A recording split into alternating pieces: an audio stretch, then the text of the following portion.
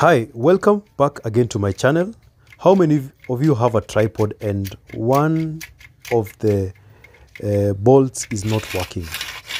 So in my case, my bolt has not been working for a really long time. It doesn't fasten because the threading is done, as you will see in a moment. See the shiny part, the dressing is done, the threading that is. So what we're going to do, I'm going to look for another bolt that is similar to the one that came with the tripod.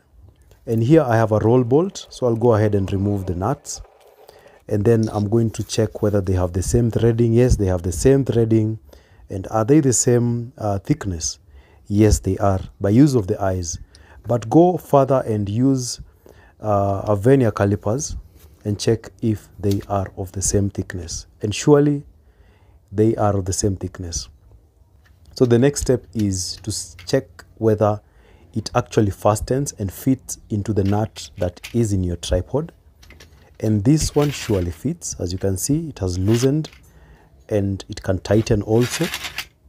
But also what I realized is that it's very long. When you're working, it might clip onto something and that might lead into you breaking the camera. So the most sensible thing to do is to cut it down to a small length similar to the one that was there. Start by measuring, transfer the measurement to your roll bolt, make a marking, and then we are going to go ahead and cut it using our hacksaw. Fasten it on a table, or if you have a bench vise, do the same. Cut it. Then once you've done, just check if the cut is clean enough. And then now we're going to go back again to our tripod and see whether it fits into the nut that is inside there.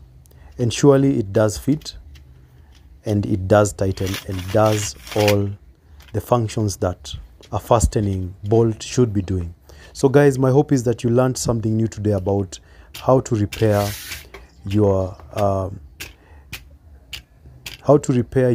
your tripod, and probably save some money and not just go and buy those expensive fastening bolts.